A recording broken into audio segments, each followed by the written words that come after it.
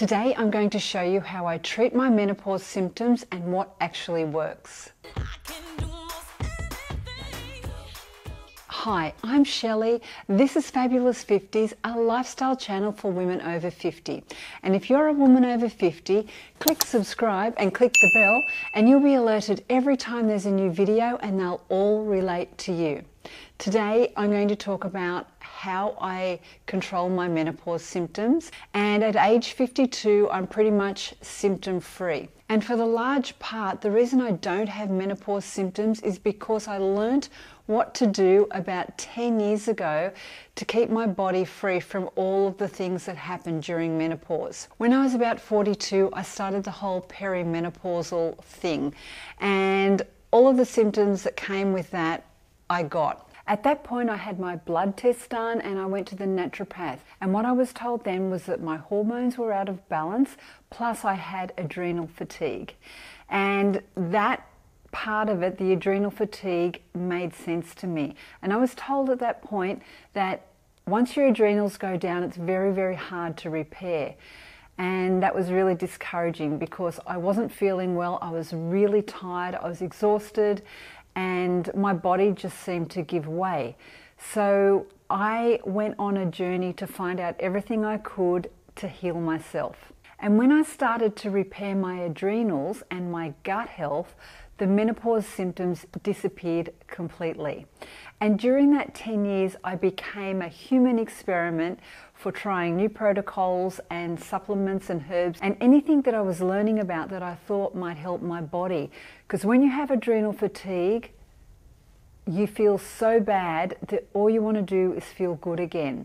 Then once you feel good, you don't ever want to go back there. And if you are going through perimenopause at the moment and you're in your 40s, it's such a challenging time for women because we're building our careers, we've got children to look after. At age 42, I had 3 teenage sons.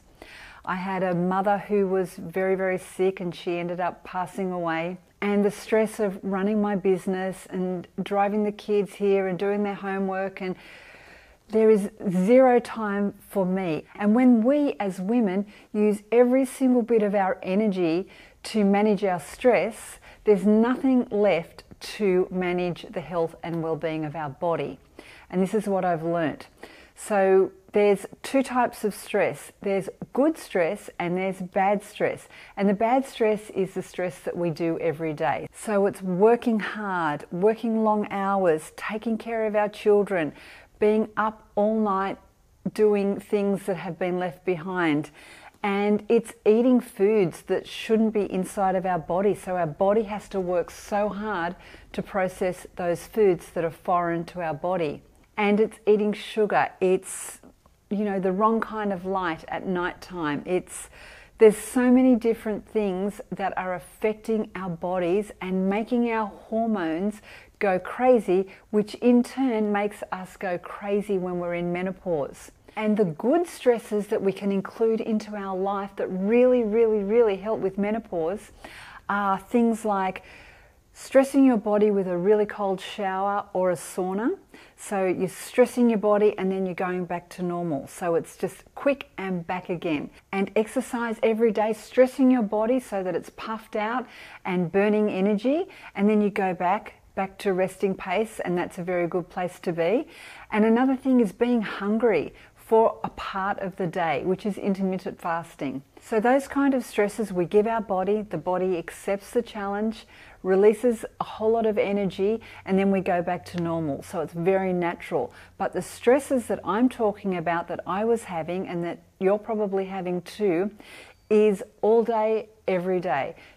And at night because we're not sleeping. And then you wake up in the morning and all the stress is there. So the body is using 100% of its energy to deal with your stress. So today I'm going to show you the 10 supplements that I take just to manage hormones. So I do take other things as well, but these things are specifically for my hormones, and these have all been trial and error. So I experiment with everything. I'll try it for a couple of months and then stop taking it and introduce different things along the way. And there are differences. So when I eliminate a couple of these things, I'll get hot flushes. And then when I bring them back in over a week or two, they go away. So yeah, these actually work, and it's been a 10-year journey to find out things that suit my body.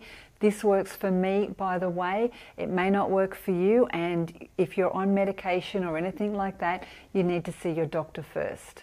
The first product is Progest-E.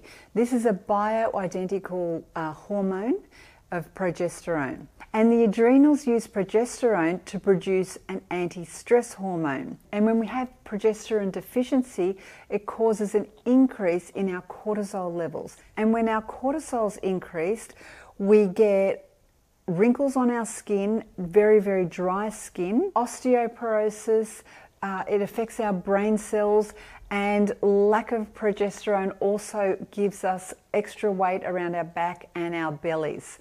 So all that belly fat, it could be because you are not producing enough progesterone. This is also great for memory and relaxing and sleeping. So taking this at night just before bed helps you with your sleep so much. It's just 3 drops.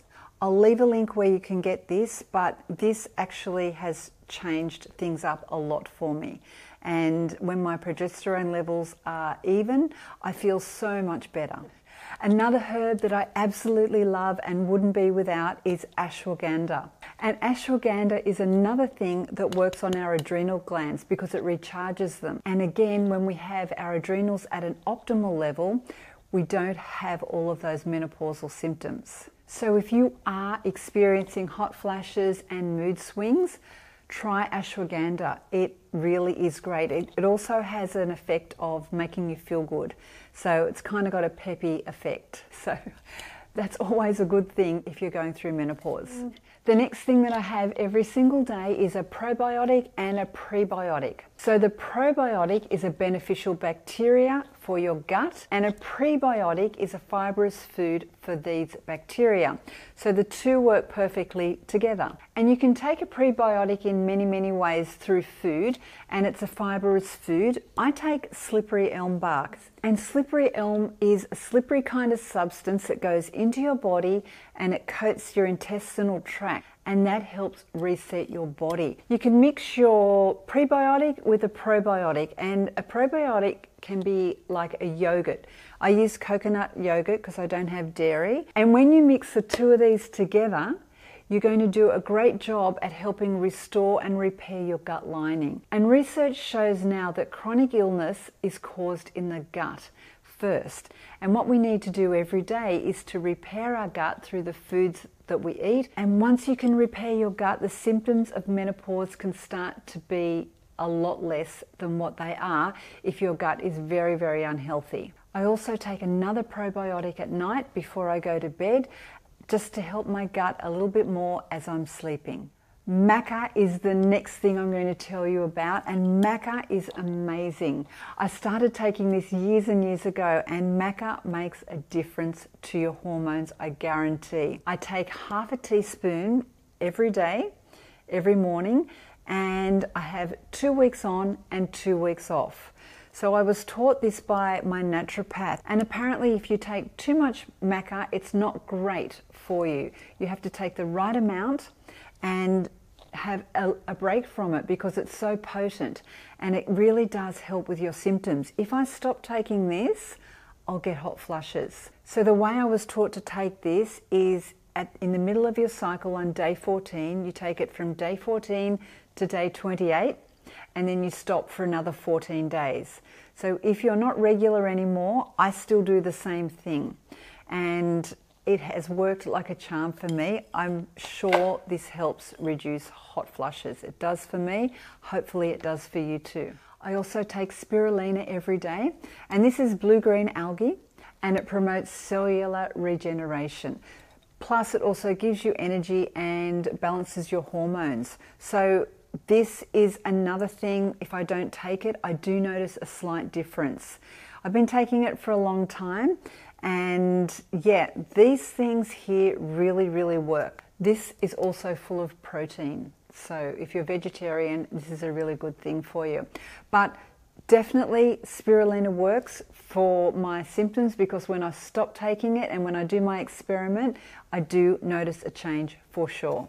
I also take vitamin B12 every day, and one of the things that's directly related to menopause is it helps with sleep. So a deficiency in B12 means that you will have trouble falling asleep and staying asleep. So if you're not taking B12, that's another really good one for you to look at. Vitamin D is another one. I take it with K2 combined, and vitamin D is something that I thought that I would never need, because I live in Australia and I'm out in the sun all the time. But when I had my bloods tested, I was very deficient in vitamin D, so I was shocked. So vitamin D is for cellular growth and reduction of inflammation, and I've learnt since that vitamin D is something that most of us need more of, and if we can get it into our bodies, the symptoms of our diseases and our illnesses would be a lot less. And the last thing I want to share with you is magnesium. And magnesium is something that most of us are deficient in, particularly women in menopausal years. And a magnesium deficiency can cause us to be tired and restless, and then when we do get to bed, we can't sleep. And it can also cause disharmony within our hormones. So taking magnesium every day is a must, I think, for most people. So try adding a few of these or all of these into your daily routine. Reduce the stress. We don't have to do so much. I think a lot of it is our own selves telling us that we've got to do more and more and more, but we don't. We need to relax. That's what menopause is. That's what getting older is. We've got to slow down, take a breath, and enjoy our life, because that's what we're here to do. And I feel better now and more healthy and full of vitality because of the things that I do now, way much better than what I was in my 30s and 40s. We are here at this stage of life to enjoy ourselves, so work on your health so that you've got a lot more energy. Please give a thumbs up if you enjoyed this video, and share it with any of your friends who are having trouble with menopause. Thank you so much for watching, and have a beautiful day.